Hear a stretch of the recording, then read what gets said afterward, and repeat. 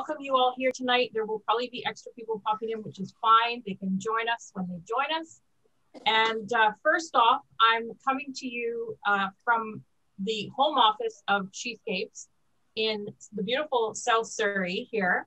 And I want to acknowledge with respect that it is an honor to live, work, and play in the traditional ceded and unceded territories of the Semiahmoo, Katzie, Kway-quit-lum, Kwantlen, Kite, and Tswawwassen First Nations.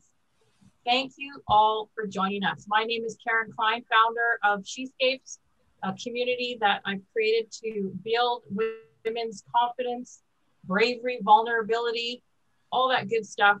We started out as being a girls' getaway, but COVID hit. We're not going anywhere, but we're right here today sharing some stories. So today is National Tell a Story Day. So real timely that we're actually doing this. So we're really excited about that. Storytelling is such a powerful and a wonderful tool. It's one of the most powerful means that we have to influence, teach, and inspire. Storytelling forges connections among people and between people and ideas. Stories also convey the culture, history, and values that can unite us all. It's what we've lost during this pandemic. Wouldn't you agree? Storytelling, connecting, the ability to connect and share our stories with others. It's what we used to do at social gatherings. We would laugh, we would cry, we would reminisce, we would hug, we would dance, we would sing, we would tell stories. So tonight, we're going to tell some stories. We got 8 beautiful women here tonight telling some great stories. Round of applause for them.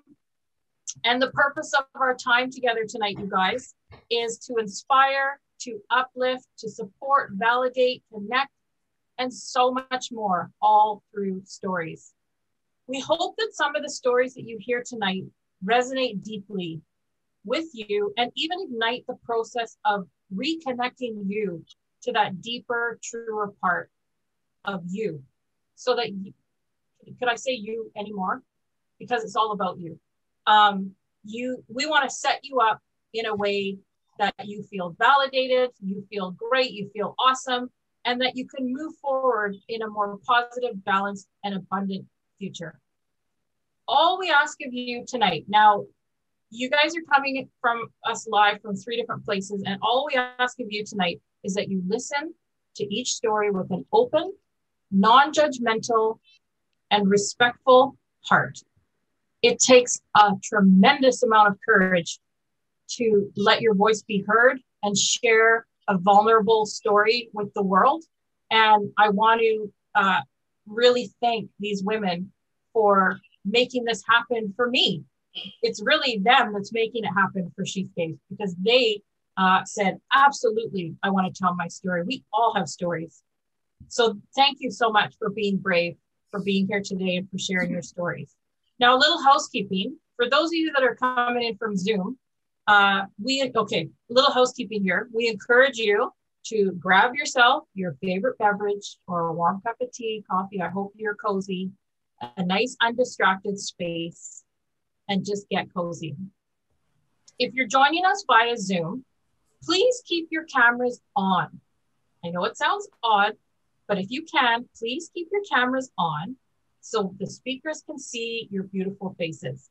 However, that being said, be very aware of what you're doing though, because it can become distracting, but be aware of what you're doing. But the reason why we like your cameras to be on is because the speakers are going to feed off your visual energy in the same way they would if this was a live in-person event. So they want to see you. They want to see you smile. They want to see you get excited. They want to see you, they want to see your body language. If for some reason you have to do something that you think might be distractive, you can go ahead and turn your camera off, no problem. So your full attention is appreciated. And if we can also just make sure we remember to keep our microphones muted. Karen, can I interrupt for a quick second? Yes. So sorry, when I switched over to make you host, we lost the live feed in the group. Oh, did we? Yeah. So we'll just probably have to connect to that again. Well, hang tight, you guys. Let's just connect. They are going to you know what, it's asked me to sign in. So you know what I'm going to do? I'm just going to make you the host again. So okay. You can, I'd also say, Karen, as we get started here, everyone's on mute, but as a speaker who's done a couple of these virtual events, one of the kind of strange parts of it was when you're done your little talk and it's just silent. So I would encourage you at the end of everyone's talk, just quickly unmute and just like give a vocal round of applause. It just feels nicer on the other end of it. Thanks, Thank you. Thanks, Becky. So yeah, and thanks, Melody, for pointing that out. So I put you back on host, so hopefully we can get Facebook back up and running. So going back to, if you're on Zoom, for the best viewing experience, on the top right corner is actually your view, and you have a choice of gallery view or speaker view. I recommend speaker view, so then when you see each speaker, you're going to see them full screen, which is it's going to be the best. There won't be a Q&A session per se, but if something touches you, if something really resonates with you, please feel free, in whatever platform you're watching from, to show your gratitude to the speakers. Leave a comment, send them a lovey heart, send them some emojis. Let's really, really cheer them on. This talk series was designed for all of you, and we hope that you enjoy it as much as we do. So first up, we have the beautiful Rachel Menares. Rachel is a career explorer, busy wife, and doting mom who refuses to grow up. Rachel, I don't blame you. And loves change and adventure. Her favorite things are traveling when we can, and her dogs, and her Spotify playlists. In this series, she will talk about coming undone and how she's grown from it. With her talk, She's Come Undone. Help me introduce Rachel. Thanks, Karen. Can you hear me? Yes. Hi, everyone.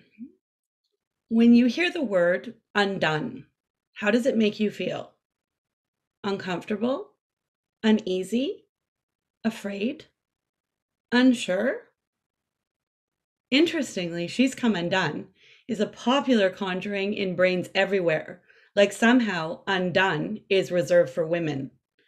Does the old song by the Guess Who pop into your mind? The one that includes the words, "It was too late."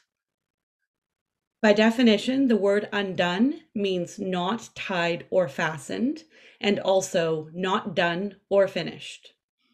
My name is Rachel. I was done. Multiple times over. The highlight reel of my life goes a little like this. I married a mysterious, charismatic, deeply flawed man and had 2 beautiful daughters with him. It looked as though I had a life designed to be a mother and a wife. I abandoned the notions that career and work should come in first, and I threw myself into what I thought was this sparkly life of domesticity. On the outside, it looked like I had it all. Beautiful family, doting husband, new house, surrounded by a tribe of friends and family. Life looked perfect. I coasted through thinking this is it. I have actually made it. I moved mountains to ensure that all the plates were spinning all the time. I served everyone and continuously and relentlessly put myself in last place on the priority list. I worked ridiculously hard to be the perfect mom, wife, daughter, friend, all while holding down a full-time job. The list goes on and on. Then the unthinkable happened in August of 2004. It was inconceivable to me that I was blind to the fact that my husband at the time was engaging in multiple extramarital affairs and had been for many years. Without going into too much detail, he went to work one evening and metaphorically, he never returned. Well, he did, and everything fell apart within a few hours. He packed a bag and removed himself from our home at my request. He was gone. Everything changed in an instant. I believe that this was the first inkling that I had that somehow I needed to come undone. But I didn't. It wasn't time yet. I suppose I resisted, clung to my old mindsets, and overnight I flipped into survival overdrive. Alone, afraid, saddled in the debt of a new house, fiercely protecting my daughters, I was suddenly a single parent. 60 pounds lighter, and sadly, I lost more than a few friends. I was the master of disguise, and nobody really knew that I was struggling. To everyone, I looked like a new, strong, vivacious, slim powerhouse. I bought a few new dresses, smoothed my hair, took a deep breath, and plunged back into the dating pool. Miraculously, I met kind, wickedly handsome, generous, and loving Chris. I looked sparkly, but I was broken, battered, bruised, still licking my wounds, and it began again. A whirlwind romance ensued. I was engaged after 2 months. I hastily filed for divorce and once again tucked myself neatly into the little box of what appeared to be a fairy tale life. As I write this, it's really interesting to me that the story started with my personal life and that my first inclination was not to discuss my educational background or my career. Perhaps it's because even though I thought it mattered, it was never first in my mind or anywhere even close to it. I grew up wanting to become, in this order, a flight attendant, a hairdresser, a nurse, and a midwife. Diverse, I know. I ended up with a diploma in office administration with a medical specialty, and that was enough. I was enough. December 30th, 2007, I married Chris. I married an incredible father and stepfather. He loved my scars. He loved my daughters. He loved me in a way that I had never known. And as Shirley Valentine said, he kissed my stretch marks. We made forever promises, and overnight I became a mom to 4 children. Chris had 2 boys from a previous marriage. Once again, my life looked like a storybook. It was all very Hollywood. We were the reduced version of the Brady Bunch, and we were reminded of this by everyone. I was suddenly Mother Goose with a gaggle of little ones behind her. We moved to our home in quaint Steveston Village, and after I bounced around a little while, I landed a great job in the school district. I fit myself neatly into the well-established mold of school secretary extraordinaire. I made new friends. I loved my house. I worked so hard to uphold the image of the perfect wife, perfect mom, perfect stepmom, and the list goes on. I was done. Lots happened in the in-between years, but I only have 8 minutes here. 2020 arrived and COVID hit. Our youngest girl suddenly found herself without a job that was about to begin, and being an artist, looked for some projects to keep herself busy. A YouTube video, hauling out a bin of fabric, dusting our sewing machine and ironing board, we made a mask. Be assured, I was no expert seamstress. I barely scraped through home economics in high school. I made a few lackluster garments, but I mostly supported the kids through their own sewing projects, and that was it. I posted a photo on Facebook of that first mask. Clearly it needed refining, but at the time, folks were scrambling to mask up. 1 order turned to 30 orders, turned to 100 orders. Poster boards to track production went up in our dining room, the epicenter of our operations. Spotify playlists were on repeat. We called in help, and when I wasn't working, I was sewing or driving around to find elastic and more fabric. Flash forward 1 year later, we have made over 3,500 masks. We worked really hard to keep up, and for each one we sold, we donated one. I now have arthritis in my 2 pushing fabric fingers. I posted really pretty updates and photos on social media and inspired everybody around me. I found random gifts in our pickup basket outside my front door almost daily. I was exhausted, constantly pushing to fill orders while maintaining some semblance of order in my life. I sewed, I parented, I wifed, I did everything. I made the decision to take a leave of absence from my job in a very busy elementary school. Feeling uneasy about COVID situation and the fact that my husband with an autoimmune disease could be in grave danger due to my work exposure, I hit the sewing machine hard.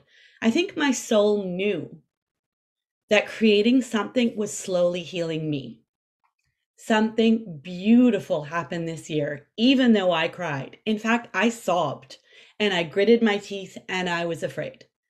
But I pushed against it. I daily coasted through the emotions of being unsure and unsettled.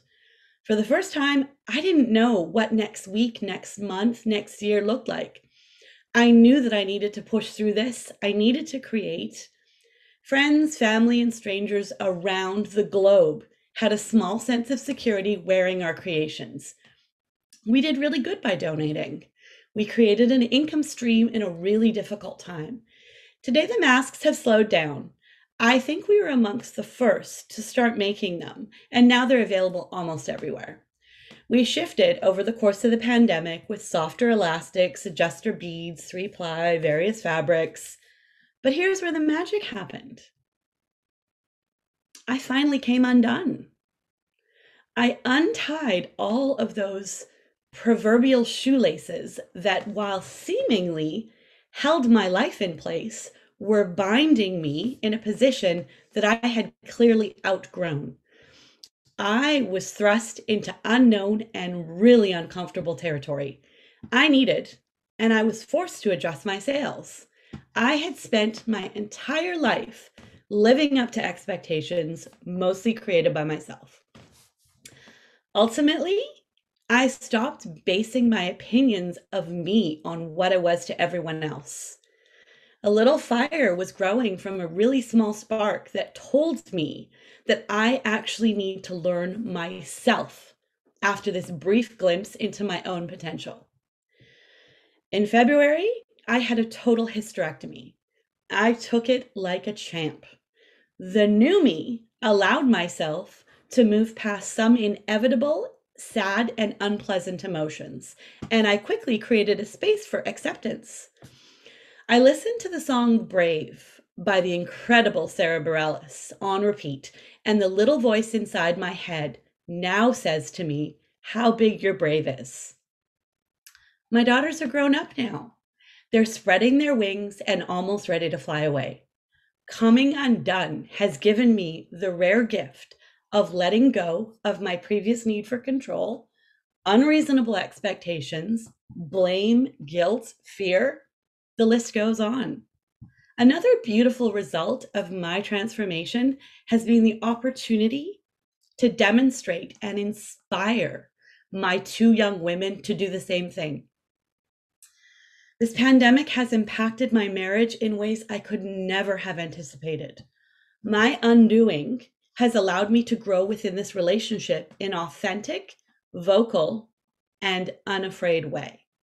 Releasing my old ways of being and mindsets has allowed me to move forward in a way that doesn't allow me to focus so much on the outcome, but more of my own journey. Come what may, I know that I'm living true to myself. My mom always told me that the women in our family are strong. I was emphatically informed by a therapist to hit pause on the strength narrative. I have now chosen some new words for myself: brave, growing, and resilient. I'm moving past the mask empire. I have embarked on a super exciting new career change.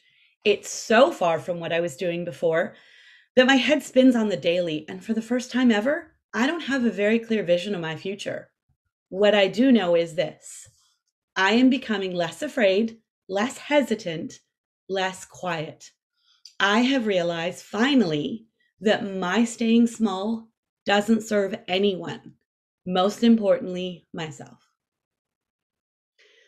Coming undone has allowed me to finally throw the reins over my life instead of merely letting life happen to me.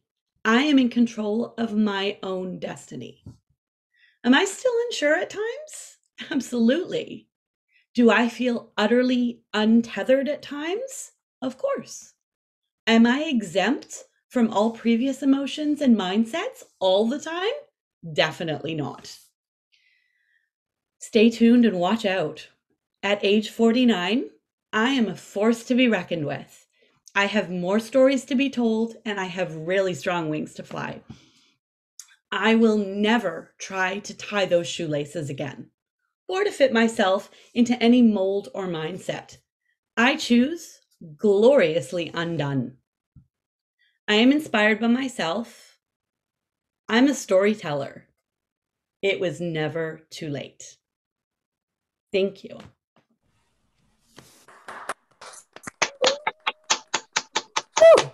Rachel, that was beautiful. Unmute and give her some love, you guys. You were worried about going first, Rachel. That was beautiful. That was beautiful. Okay. Thank you. So good, Rachel. There you go. Woo, woo, woo. Okay, you guys, if we can just mute ourselves again. Rachel, that was amazing. I am sorry for the glitches. I got kicked off the computer Zoom, and I've heard Rachel's story though. I know it's beautiful, but I am back on through my phone, so we shouldn't have any more problems. Rachel, I love how you just realized that you had to learn how to sit in the feelings and accept that feeling of coming undone to help you reshape that old, you know, that thought of what you should be and how you should be. And what an amazing role model you are for your daughters. Like, it's incredible. And I love the new words that you've chosen: brave, growing, oh, what's the last one? I can't even read my writing here. Brave, growing. Resilient. Resilient. Thank you, Karen. Amazing. I loved it. And I know that this is a topic that other people struggle with. I really hope that Rachel's touched you in some way. There is going to be ways that we can connect with our speakers after as well, and I will post that on social. So thank you so much, Rachel. So next up, we have Karen Treneman. Karen is a restless and adventurous spirit with a lifelong passion to explore all cultures, both at home and abroad. She's passionate about fitness, nutrition, leaving as light of a footprint as possible, as she has great concerns about the environment. Mega multitasking Karen is a full-time ICBC road safety coordinator and a single mom. She and her son Lucan love learning about Asian languages, history, culture, and food, especially when it inspires Lucan to create his culinary works of art. She has a variety of delicious and beautiful evidence that Lucan is a future chef or anime artist. Karen's also a recent graduate of the Food Matters Nutrition Certification Program, and in addition to road safety, is passionate about educating people on how to use delectable food as medicine and live their best, longest, and healthiest lives. With her talk, My Gut Instinct, that small, insistent voice, here is Karen Treneman. Thank you, Karen. I was 19 when I met Michael at Simon Fraser University. We were criminology students. He was fourth year, I was second. And our connection had all the spine-tingling butterflies in your stomach, thrilling electrically charged fireworks that I'd read about in romance novels. It overwhelmed both of us. Within 5 months, we rented an apartment near Central Park in Burnaby and told our respective parents that we had found the one. A year and a half later, Michael got down on one knee in Central Park and presented me with this beautifully cut 3/4 carat diamond ring. And less than 2 years after that, we were married in Nassau, Bahamas, with close family members in attendance. It was a dream come true. The problem was, that wasn't my dream. Some girls grow up and imagine their future husband and decide how many kids they'd like to have and think about their names. I was not that girl. I dreamed about traveling around the world and exploring new cultures. And I was stressed about the idea of overpopulation and images of starving children. When Michael proposed to me in Central Park, my inner voice said, "This isn't right for you." and I ignored my voice. And when we were married in the Bahamas, my inner voice said, "This won't make you happy." And I ignored my voice again. Sorry. 3.5 years after our wedding, Michael and I bought a little house in New Westminster near Queen's Park. And my inner voice said, "This is wrong. You shouldn't do that." And I told myself to adapt and grow up. When we traveled, my inner voice was quiet because that at least aligned with my values. And so backpacking trips around Europe and exploring India with sick friends became the glue that held our marriage together for a while. I knew our marriage was over in November 2005 because we were talking about our Southeast Asia trip in February and March 2006, and I realized I didn't want to go. And so I left my best friend, biggest fan, dearest love, and I rented an apartment in White Rock, and I spent 2006 running on the beach asking myself, what the hell do you want? September 2007, I was at London Metropolitan University in England starting a master's degree, and my inner voice was cheering because I was finally on my path. That 1.5 years I lived in London, I saw opportunities to fulfill dreams everywhere. Long-held dreams, half-baked dreams, cherished dreams, random yesterday's dream. Everything just clicked. I felt like the universe had been waiting for me to arrive. In May 2008, I had an epiphany that thrilled and amazed me, but at the same time, deep down, it didn't surprise me. For the first time in my life, I wanted to be a mom.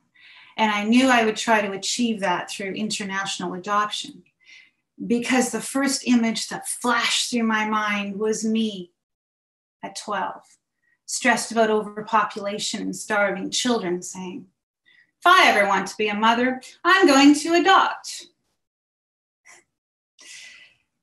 The adoption road was hard and scary. There was no guaranteed outcome. I knew I could end up broken and miserable. People said I was so brave. I didn't feel brave. I felt compelled. My inner voice kept saying, you have to go down this road. Whatever happens in the end, you need to do this. And I trusted that voice, and I followed it without question. And I was lucky. In June 2010, my mom's sister and I arrived at an orphanage in Vietnam, and there I met a baby boy of whom I had seen 2 photos. And as I wrote in a magazine article a few years later, I knew from the moment I held him that I was embarking upon the grandest and most meaningful adventure of my life. Almost 11 years later, I can say that being Lucan's mom is a grand adventure every single day. I followed my gut instinct again in November 2020 when I joined the inaugural Food Matters online nutrition certification program and became my own nutrition coach. I'd been having digestive issues, and as a vegetarian had already given up coffee, alcohol, and all other sugar and processed foods, but I was still feeling off. Over the next 4 months, I completed the 10-week self-paced nutrition program and determined that I had an intolerance to wheat and dairy. So I eliminated those from my diet, substituting in more plant-based proteins and flours like almond and cassava. I also did a 4-week soup and vegetable soup and juice detox. By the time my birthday rolled around on March 6, 2021, I'd not only resolved my digestive issues, but I was now a member of a very supportive wellness and nutrition community, and I had a new purpose. I also had soft, silky skin, an abundance of energy, and I was 3 dress sizes smaller. It was inflammation, you see. And when I detoxed, my entire body shrank. So, the moral of my story, of course, is that we should always, always follow our gut instinct. It's our guide, our compass, our North Star. And when we follow it without question, faithfully, even if the road looks dark and scary, we'll find our purpose, shine our brightest, and live our best lives. Thank you.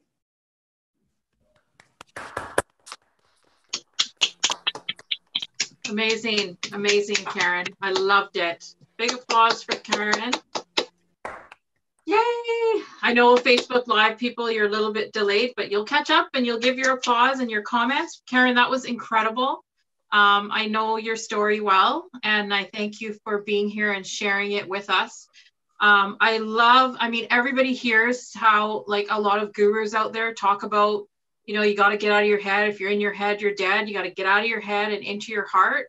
But it really sounds like in your case, and I know a lot of people, including myself, have experienced that gut feeling, right? So getting out of your head is where that the roommates and the inner critic live, but getting into the trunk of your body, which would be your heart and those gut instincts. So, and I really, really loved how you talked about being brave and how people were, you know, during the adoption process going on about how, you know, you're so brave, but yet you were like, you didn't feel that way. You did not feel brave. And that, I'm sure a lot of people can relate to that, where you're going through something and others from the outside are looking in saying, wow, you guys are so brave. You're so courageous. You're so strong. But yet you yourself are not feeling that way. But you trusted that feeling in your gut. And that's what helped you forge through. So that is a great lesson, a beautiful story, Karen. I thank you so much for sharing that with us. Thank you so much, Karen. Next up, we have the lovely Eleanor Sturko. Eleanor, oh, Eleanor, you're going to help me. You have to help me out with this because I forgot to ask you before. Eleanor is the author of, can you please say this for me?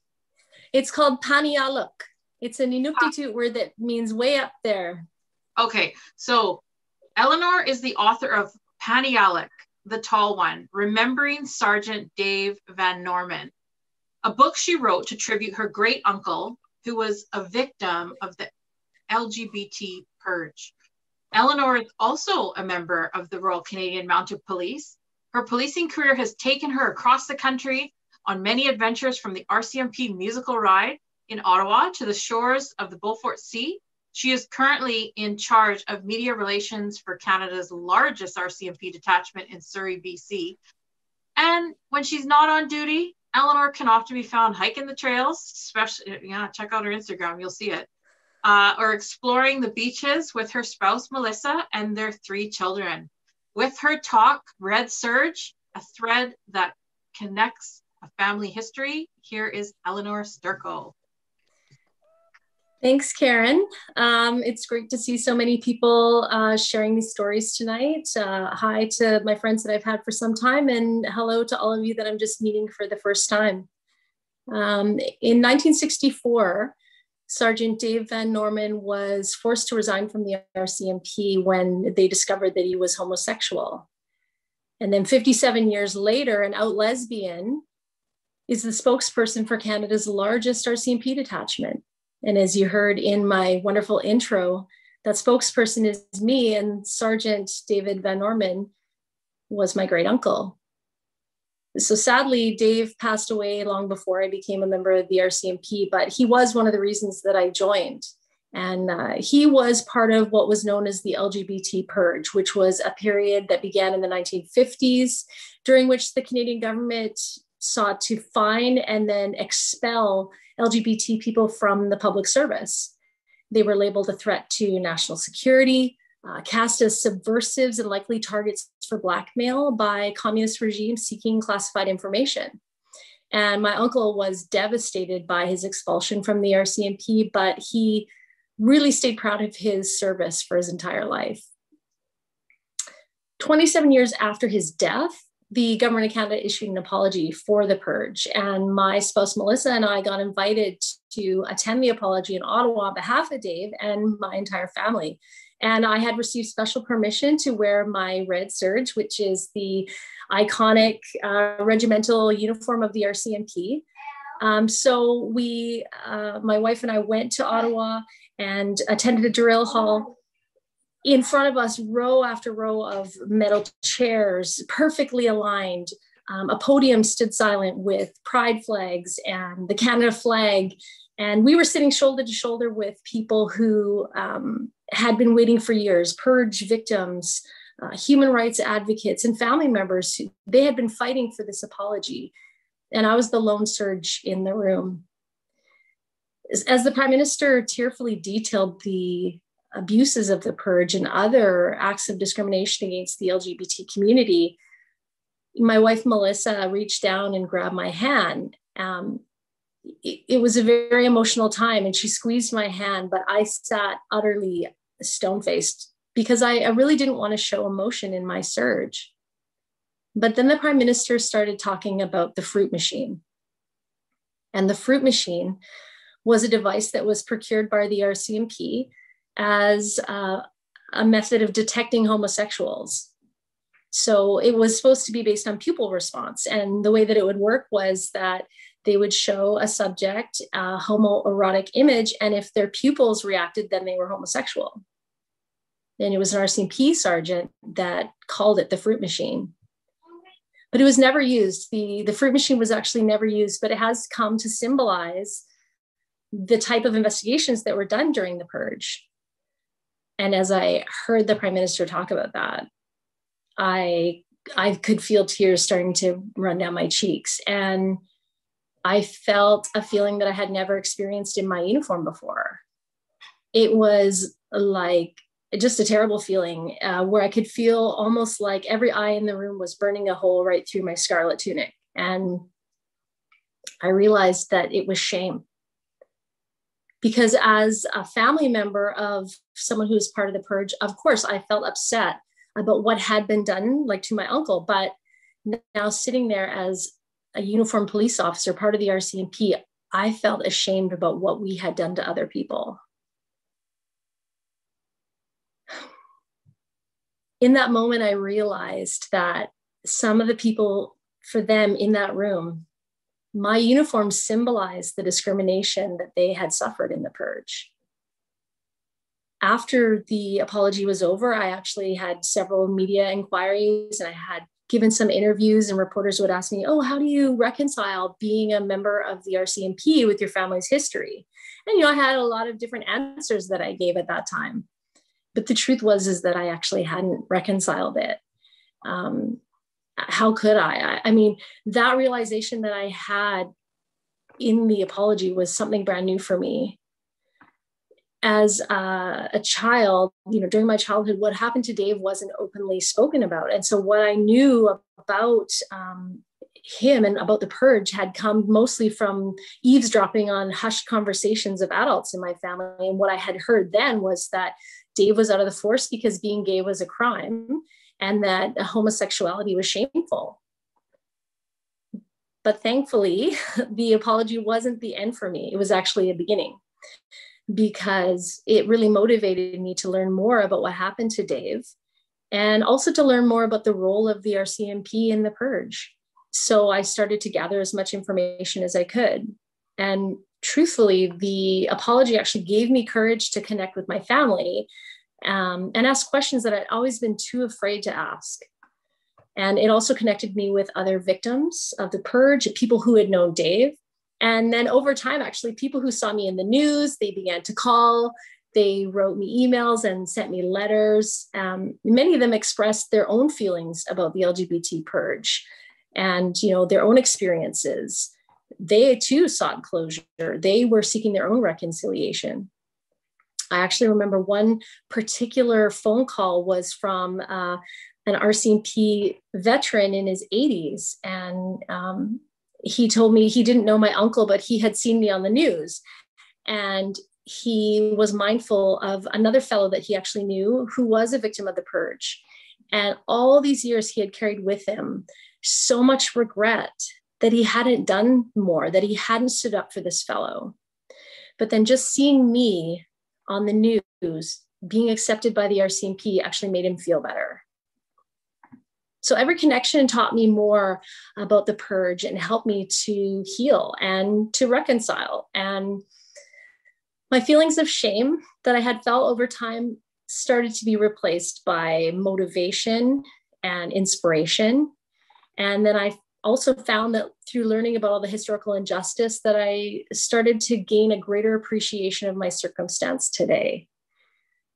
I definitely accept that I can't change what's happened in our past, but I can control what happens in the future, and I can help design what's happening in the future. We own this present today, and together we can create what we want for the future. So today, as a lesbian and a member of the RCMP, I do share my family's story and what I've learned about discrimination in the LGBT community, but also in others.